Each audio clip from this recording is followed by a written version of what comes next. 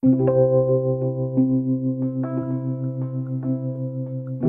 just come in, we work for like, I don't know, 6 hours, 7 hours. Some of the kids who I think are going to attend this school came through here and looked at it. Hopefully just the mood, it just creates a different mood in the space. The bright color just seems to do that always. And hopefully they see something different in it, or they'll have questions about why something might be in it, and then engage in conversation.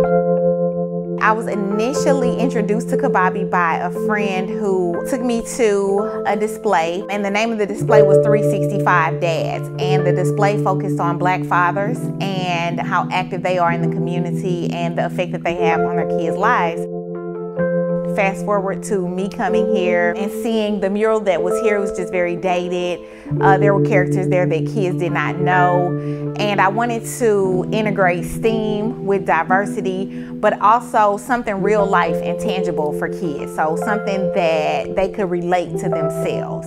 I try to, take a visual inventory of who's coming to school and make sure, students, hairstyles, everybody can see something, either themselves or a classmate that they know, but just let them know that, they're all valued.